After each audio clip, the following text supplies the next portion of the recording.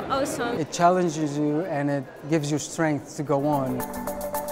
There's advanced techniques even for more experienced people. It helps me to put all the perspective together when I design a new clinical trial in the future.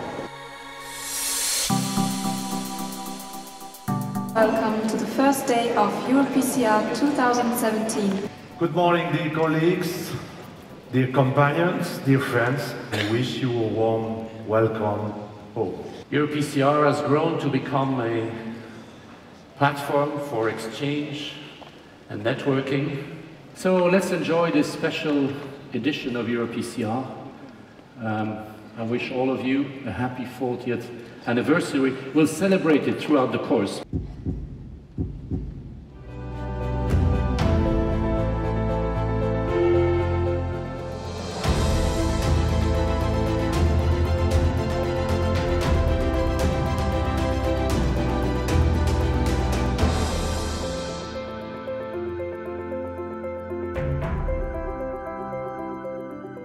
We are working for our success.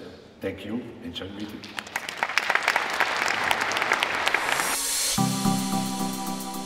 Composite of all-cause mortality, stroke, life-threatening, and major. We did a large, multi-center, prospective, randomized, head-to-head comparison of the lotus valve and core valve. We demonstrated non-inferiority for safety with a composite endpoint at 30 days, and superiority for effectiveness.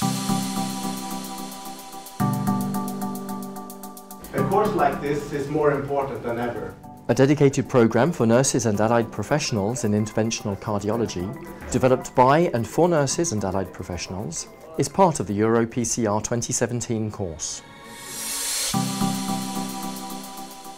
So it's a pleasure for us, on behalf of the board, to announce that the 2017 Ethica awardee is Dr. John Olmston.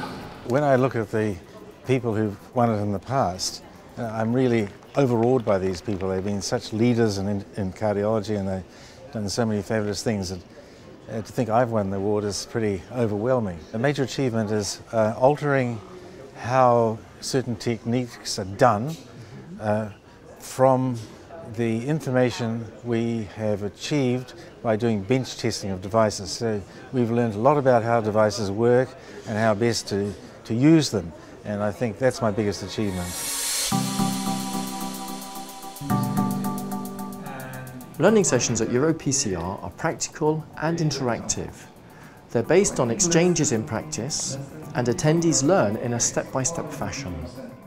I think the format is excellent. It was interactive, which was very important. They engaged the audience and they strongly encouraged them to participate in the discussion. It goes step by step from diagnostic to assessing bifurcation of the lesions, what are the options for the intervention that you have to do, the strategy you're going to use.